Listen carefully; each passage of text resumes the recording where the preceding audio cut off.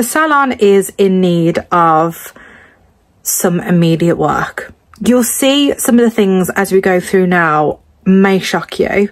There are lots of salon owners in the same position with landlords. I would love to hear your suggestions.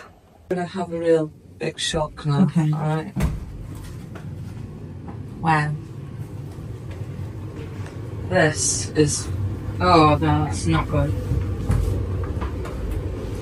Okay. Oh my goodness. And God knows what's behind all the rest of it there. I'd move that round, so I'd move this round, so it's like, this is, for me, this is retail. Yeah, this is that's like, what I'd move this out and round. Yeah. Because you've got wasted space here that's not doing anything. Yeah. But this, for me, is retail shop. Yeah.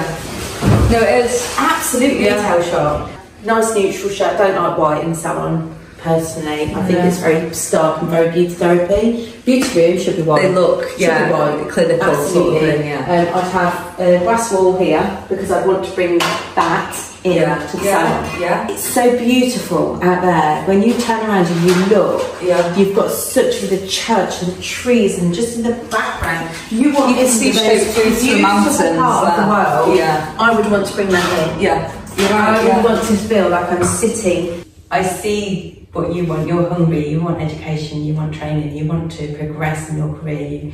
You know, and you want a business you can be proud of. Well, that's it. Because I'm people coming into me and saying, "Oh God," and I'm thinking, "There's only so much of oh yes, you know, flipping it to a positive I can do before they're just going to be like, "You're full of it." It's very friendly budget.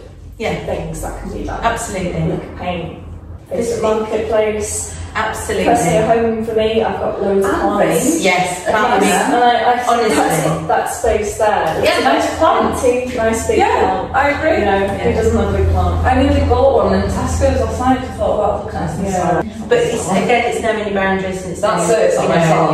It's knowing where your boundaries lie. And there is an element of like she's balancing a lot. She's got two. Oh, I get that, and it must be stressful. Yeah, now she's and pregnant and as well. she's engaged. Yeah, as well. there's a lot going on, isn't there? Yeah. And I do feel like, you know, that she's needs that support, and she's got that from you too completely.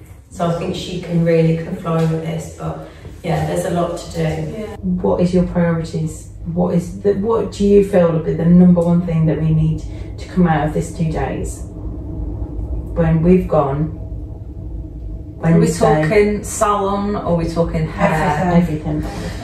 More training with the colouring, the new sort of styles of things.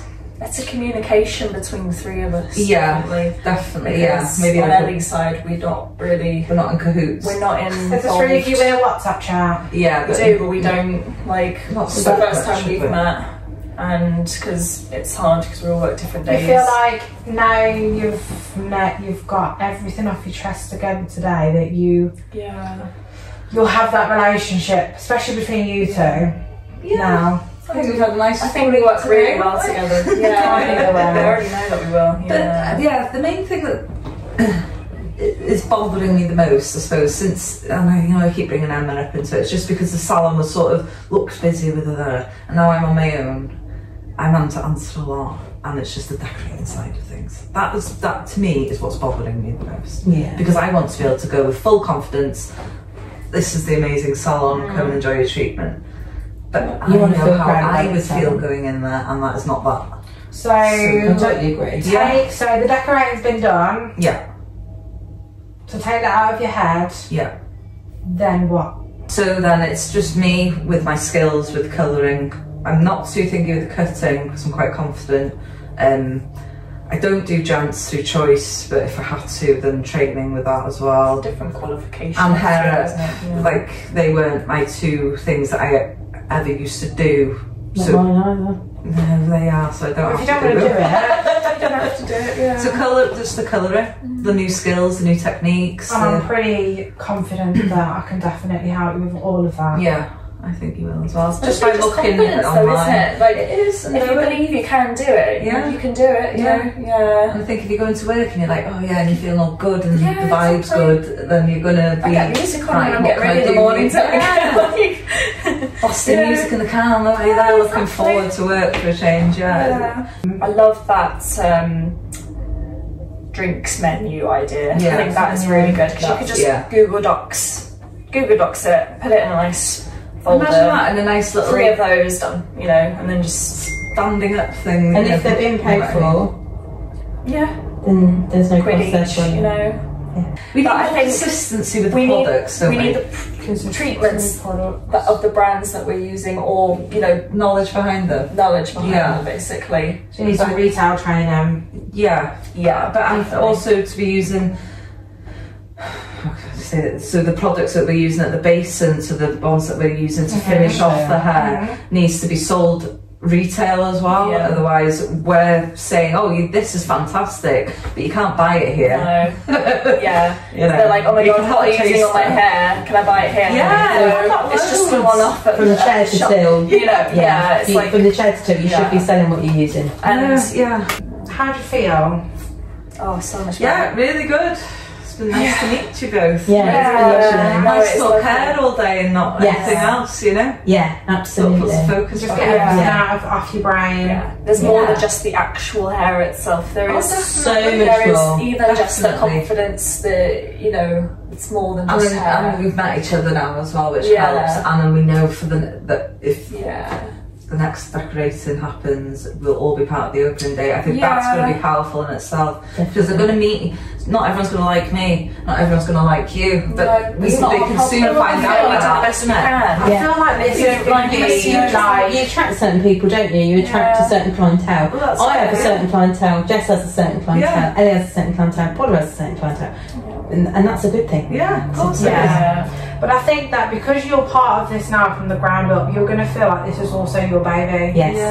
You'll take ownership, which is a really good thing. You'll take ownership of the business, you'll take ownership of your space, you'll take ownership of your clients. And I think that's such a good thing. It's such a great thing. We've just finished with the 2 stylists today, and I think they've had quite a few breakthroughs.